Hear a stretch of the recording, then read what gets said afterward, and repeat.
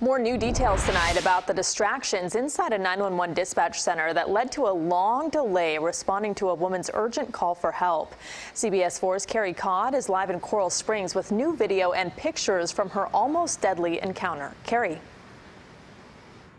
That's right. Since this case came to light earlier this week, we wanted to see exactly what unfolded at this gas station as this victim was driving her car out of the gas station one day in June when her car was shot.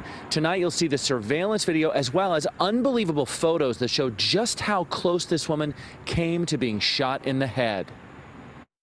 These photos show just how close a woman came to being shot during a random drive-by shooting in Coral Springs last June.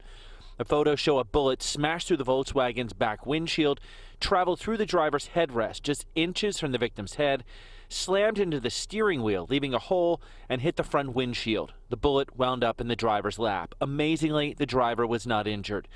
Coral Springs police provided this surveillance video that detectives say shows the crime. Surveillance cameras rolled outside a mobile gas station on University Drive, where the driver of the red Volkswagen pulled up to an exit and prepared to head north. That's when another car, a blue late-model Mitsubishi Eclipse with its windows down, passed behind the Volkswagen. You can see the Mitsubishi highlighted. Police say at some point the person in the Mitsubishi shot at the Volkswagen. 911, what is your emergency? The victim called 911 immediately. Something shot through and hit the back windshield to the front windshield. It almost hit my head. The 911 call taker promised to send an officer right away. We got the officers already en route to you. But officers did not come. The victim called 911 twice more over the next 21 minutes, asking for help before eventually driving herself and her damaged vehicle to the Coral Springs Police Department. It would take more than 30 minutes for the call to be dispatched to officers.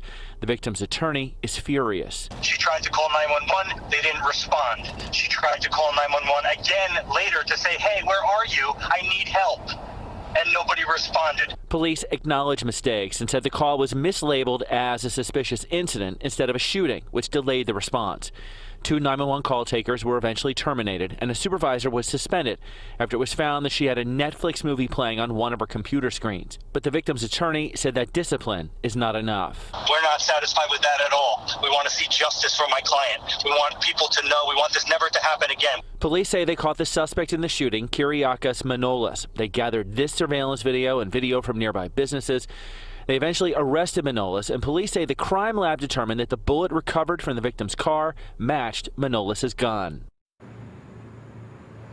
Manolis has pleaded not guilty to the charges. The attorney for the victim tells me he's planning to file a civil lawsuit over the handling of these 911 calls. Live in Coral Springs, Carey, CBS 4 News Tonight.